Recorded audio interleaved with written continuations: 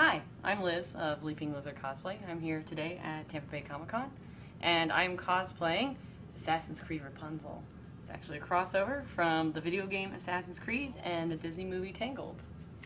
Why are we up at 6 a.m.? That's a great question. To get ready, to look fancy. I'm a cosplayer, and this is part of the gig, to make sure that my costume's all ready and set. People are like, what's one of the cool things about cosplay? And I have to say, it definitely gives you a lot of validation, per se. They say you can't judge a book by its cover, but with cosplay, in a way you can. As soon as you see someone wearing what you're wearing, you're like, oh man, conversation piece, let's talk. People have given me fan art, people have given me presents, and gifts, and it's really cool, and I'm always like, yo, there's children's charity, go donate. And I've actually had people donate to charities in my name. And that's always been something really cool.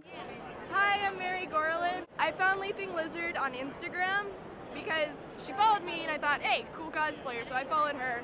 She is a huge inspiration to me. Actually, her current crossover of Rapunzel and Assassin's Creed is what made me want to do Elsa with Mortal Kombat as Sub-Zero. As long as I'm still having fun and I'm still getting the message across about this is a positive thing, this is a good thing, everyone should try it.